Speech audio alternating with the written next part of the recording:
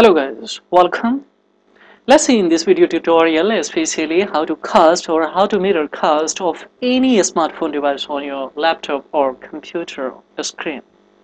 If you would like to have the similar, see here at the moment, this is a Redmi mobile, and that's if you would like to reflect on your computer screen or your desktop screen, how you will do.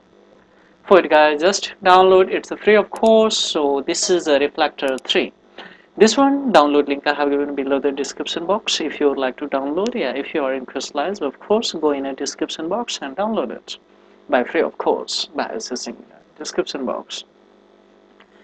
After downloading, install in your computer. After installation, just go for open it, and after opening, just go in your smartphone device. In a smartphone, just you have to go in a setting. So this is a setting. In setting, just you have to type here Wi-Fi and connect your device. Your smartphone should be connected with the Wi-Fi, because this reflector will be casted or being casted by virtue of Wi-Fi connection. So here just you have to write Wi-Fi here, and in a Wi-Fi just you will see wireless display at the top of bottom.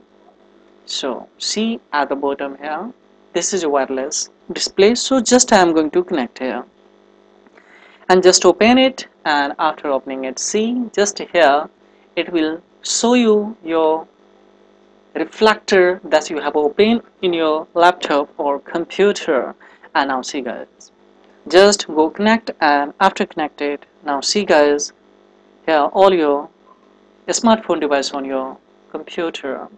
So this is an easy way to cast and easy way to reflect or cast any smartphone device on your computer or screen according to the requirement by free of course. So this is all about in this video tutorial guys.